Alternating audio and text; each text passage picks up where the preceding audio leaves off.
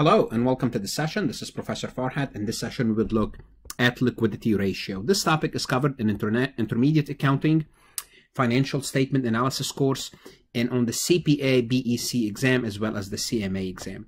If you haven't connected with me on LinkedIn, please do so. YouTube is where I house all my lectures, 1,500 plus, accounting, auditing, finance, and tax lectures. If you like my lectures, please like them. It helps tremendously. Put them in playlist, share them, let the world know about them. If you're benefiting from them, it means they might benefit other people. I do also have a website.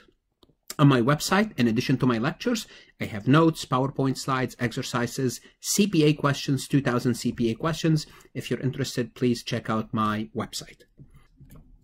Liquidity ratios. Let's talk about the liquidity ratios in general. What do they measure? What are you trying to measure? Now, each ratio, and we're going to go over the liquidity ratio, we're going to go through the activity ratios, we're going to go over different ratio.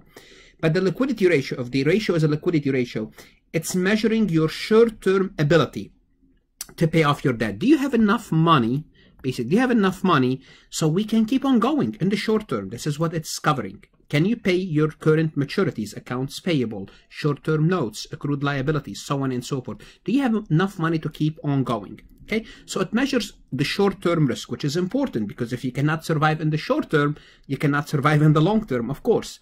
And to measure liquidity, we're going to be computing three different ratios: the current ratio, the asset test ratio, and the current cash debt coverage ratio. And we're going to go over each one of them separately, starting with the current ratio. How do we compute the current ratio? Well, it's current assets divided by current liabilities. Basically, the current ratio measures our short-term debt ability, short-term debt paying ability.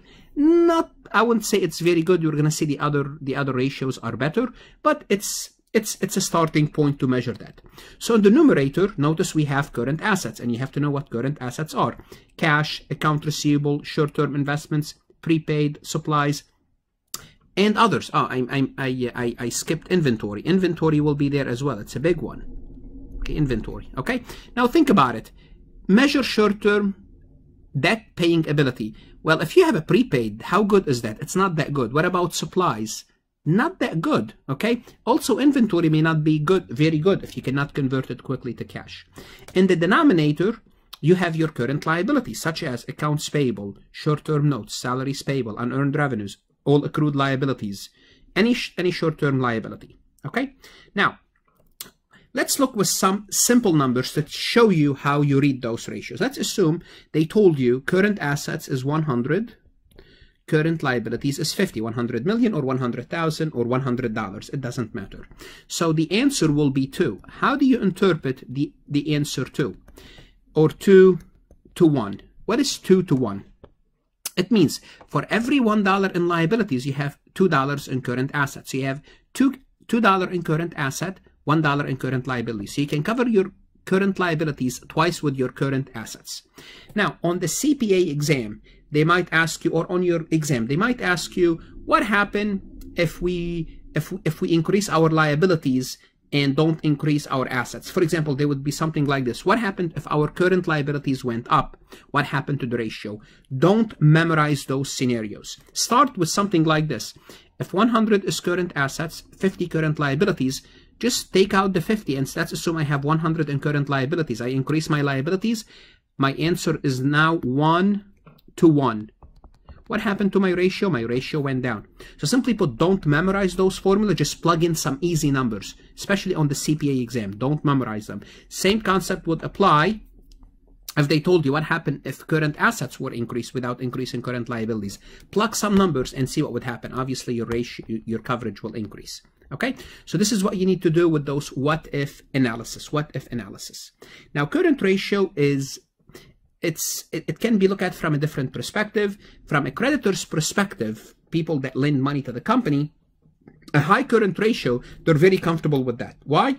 Because it means the company, they have plenty of liquidity, which may or may not be true. They may not have, if they have a lot of inventory may not be liquid, but they prefer a high current ratio because they're interested in protection. The higher the current ratio, the higher is the protection, the higher the likelihood of them being repaid.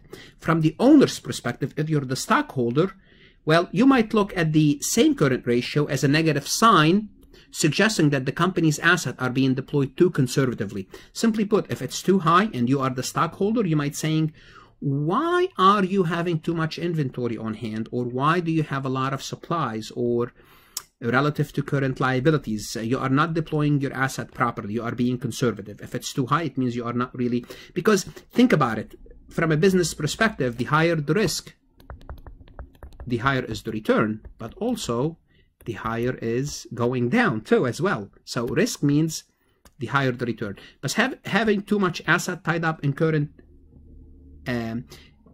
assets may not be the best thing. From an operating perspective, a high current ratio could be a sign of conservatism. Once again, you are being protected of your assets. You have enough current assets to meet your current liability, or the natural result of a competitive strategy that emphasizes liberal credit terms and sizable inventory. Simply put, it could be also the fact that you sell on account a lot. As a result, you have a lot of account receivable as an asset, and you have a lot of inventory. It's going to generate more higher current assets, and maybe you're financing your inventory with long-term debt. So that could be also a sign of that. Ratios are just signals. They'll tell you something and you have to follow up. So by themselves, they don't mean anything. They just tell you something, but you have to follow up. Now, again, the important question is not whether a ratio is too high or too low or whatever the situation is. It's, does it fit the company's strategy? What does that mean? Well, maybe the company wants to have fast expansion. Well, if you're going to have fast expansion, if you want to gain market share, you're going to have to loosen your credit terms. You want to sell to more people on account. Well, if you sell to more people on account, your account receivable, okay, relative to your competitors, might go up. As a result, you're going to have a high current ratio. That could be the case. That's why. Are you in a dominant position? If you're in a dominant position, you may not need that much protection. Is your industry mature? If your industry mature, you may not need a lot of inventory. So it all depends on what industry you are in. So you have to interpret those ratios within that context. The second ratio we're going to look at is the quick, or sometimes it's called quick or asset test ratio. I like to call it the quick ratio. How do you compute the quick ratio? It's taken the numerator, the quick assets. Those are the assets that can be quickly converted to cash, and we're going to see what they are. Sometimes this ratio is called the stress ratio. I'll tell you why in a moment. In the denominator, it's going to be the same as the current ratio, which is current liabilities, accounts payable, salaries payable, so on and so forth. So this is the asset test ratio. So all what changed is the numerator. And what happened to the numerator? In the numerator, we only kept three assets. We kept cash. We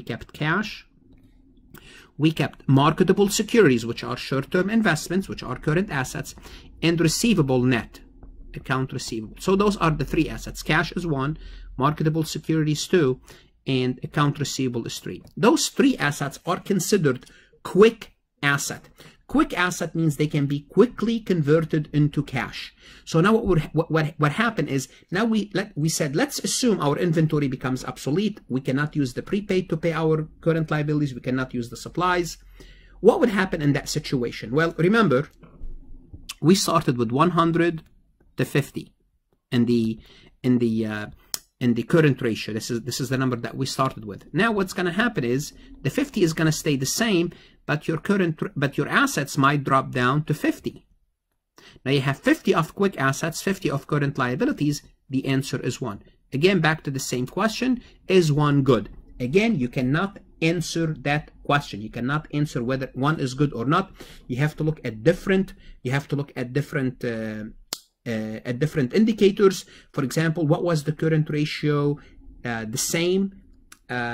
what was the current ratio during the same period last year, during the same quarter?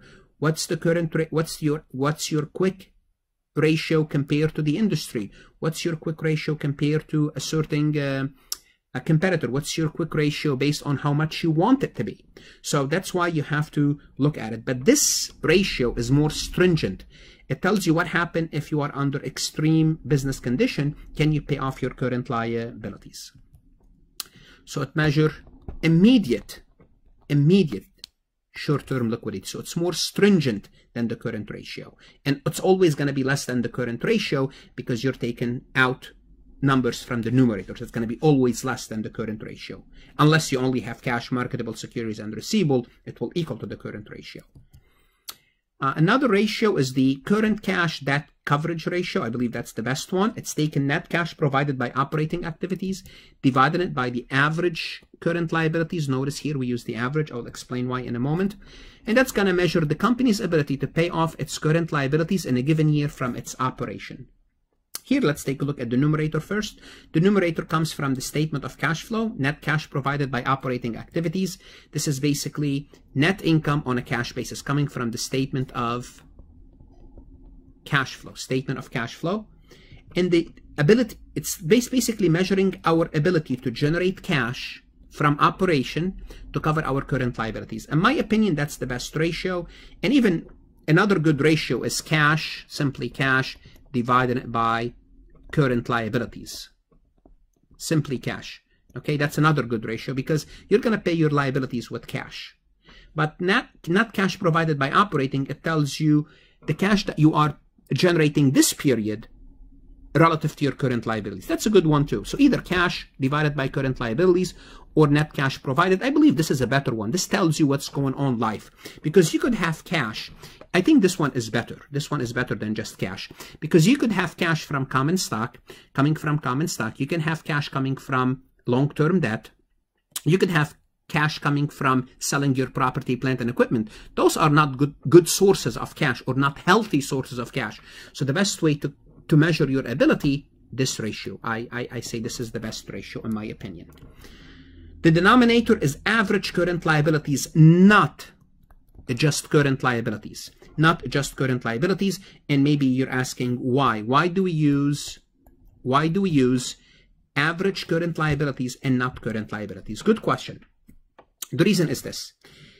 In the numerator, you have net cash provided by operating activities. This cash provided by operating activities is being generated for a period of time. So it's generated from the beginning of the period till end of the period. So you cannot have a number in the numerator that's only covering a period of time and divided it by ending current liabilities. If you divide it by only ending current liabilities, so you're taking a number that's covering a period of time and you're dividing it by a number, a point in time. So if the numerator is for a period of time, which is the net cash provided by operating activities, it's over a period of time, over a quarter, over a semi-annual or an annual period, well, your numerator has also to take the full period into account. Now, we cannot keep track of our current liabilities constantly, but we can compute the average. What's the average? Taking the beginning plus ending divided by 2. So this is why we use the average. Some final notes about ratios. Ratios help us identify the company's present strength and weaknesses. It just tells you what's going on. And believe it or not, in the real world, you use ratios on a regular basis, whether you are doing an audit or you are preparing financial statements like a compilation or a review, because they tell you a lot. If there's any error, if there's any entry if something does not make any sense, if somebody made a mistake, the ratios would reveal them because the ratios will be out of balance. You always have, for example, you would expect the current ratio to be 1.7. Well, it could be 1.69, it could be 1.72. But let's assume you computed the current ratio and the ratio is 1.8. Well, we have to look into it. There's something wrong because the expectation is 1.7, it's 1.8, or it go down to 1.5. It could happen, but it's going to give you a red flag. What's going on? Why our ratio changed substantially? Because generally speaking, again, generally speaking, ratios should be stable. What does that mean? I mean, if they improve, that's better. But generally speaking, for in quote a normal company that's not going through fast growth or deterioration, if it's not going through those two stages, if it's a normal time, ratios should be equal. So if your account receivable goes up, your accounts payable should go up, because if you are selling more, you're going to be buying more on account, so on and so forth. So keep that in mind. Keep that in mind. So that's why they give you a lot of indication. They give you a red flag. So they are basically a red flag. This is how you would look at them. Remember, one single ratio on its own is useless. You cannot look at one ratio to make any good decision. So don't even think about this. You have to look at the full picture. And to derive meaning from ratios, analysts or auditors or users, they need some standard against which to compare them. So you cannot just say, what is 1.7? Is this good? Is this bad? You don't know. I mean, not you don't know. You have to put it into perspective. How do you put it into perspective? You compare it to the industry averages. If the industry average is 2, then you're not as competitive. You are worse off than the industry average when it comes to current ratio. If the industry average is 1.5, then you are better off. You have more protection than the industry. Past year amount, I believe this is a good one. Comparing period to period, I used to use this comparison a lot when I would prepare reviews, because oftentimes you don't have industry averages, especially if you are preparing financial statements for a small or a medium-sized company. You have to pay money to get those industry averages. Therefore, you have to compare to something that you have. You could compare to a particular competitor. Again, for small and medium-sized companies, that's difficult, but for publicly traded companies, you might be able to. And if you do find a competitor, you have to take into account many adjustments. So it's not like you compare them. It's apple to apple. Or you have to compare it to a planned level. The company says, we would like our current ratio to be 0.7, and the current ratio is 1.7, and it's 1.7. Now, also what's important about the current ratio, they're used heavily in debt covenant. What does it mean by debt covenant? When you borrow money from the bank, they're going to look at your current ratio, asset test ratio, and they may impose conditions on you. What are the conditions? For example, your current ratio should not fall below 1.8. That's one condition. Okay. Now, if you fall below 1.8, there are consequences. What are the consequences? They may raise your interest rate. They may want you to pay back the loan.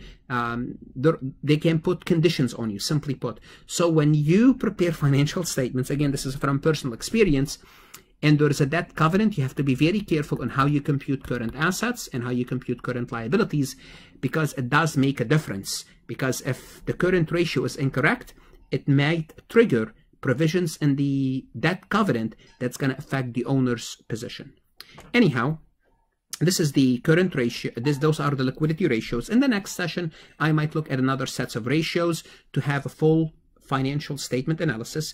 If you need additional lectures or want to access the PowerPoint slides or additional quizzes and help, visit my website and consider donating. Please like the videos, share them, put them in the playlist, study hard, and good luck.